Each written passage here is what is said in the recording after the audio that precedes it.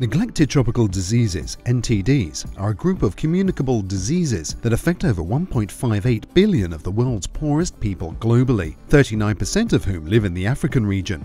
Although medicines are available to prevent and treat these dangerous and destructive diseases, they continue to cause severe disfigurement, long-term disability, and stigma, creating obstacles to education, employment, economic growth, and overall development. Our mission is clear: control and eliminate 5 targeted NTDs in Africa by 2020. The World Health Organization, WHO, launched the Expanded Special Project for Elimination of Neglected Tropical Diseases, ESPEN, in May 2016. It was born out of 20 years of success of WHO's African Program on Onchocerciasis Control, which demonstrated that empowered communities make mass drug administration work. ESPEN is rooted in a partnership between affected countries in Africa, NTDs partners, and WHO.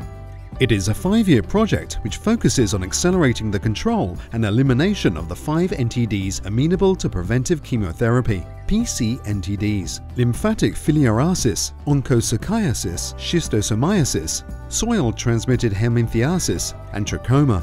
Following the signature of the London Declaration in 2012, a large coalition of philanthropic organizations, donors, governments of NTD-endemic countries, pharmaceutical companies, and NGOs committed to control and eliminate NTDs. Amazing progress has been made since. Over 7 billion tablets, worth $17.8 billion, have been donated by pharmaceutical companies, reaching nearly 1 billion people worldwide. 333 million fewer people requiring treatment globally. And Togo has become the first country to eliminate lymphatic filariasis as a public health problem in Africa, demonstrating that ending NTDs is possible. But the clock is ticking. Without increased global and national support, over 600 million of the most vulnerable and disadvantaged people in Africa will continue to suffer the health, economic, and social consequences of NTDs each year. We need your help to reach every person, every community at the last mile. Picture this: for every $10 million investment from 2018 to 2020, the global community can leverage $260 million in drug donations.